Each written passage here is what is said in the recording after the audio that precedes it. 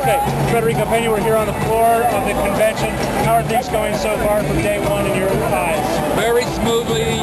The shuttles got here on time. People got their security relatively easily. Everyone's having a great time. The speakers have been terrific.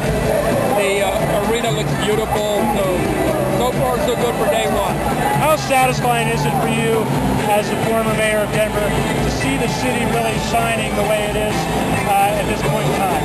It is very satisfying, and what's most satisfying is a lot of out-of-town guests have been saying the city looks beautiful. I was here 10, 15 years ago. It looks completely transformed. I talked to one person who left when she was 14. She came back and she said she's completely lost. She doesn't recognize anything. The Central Platte Valley used to be railroad tracks. Now it's all built up. So we're obviously very proud of this, and the fact that we're making history here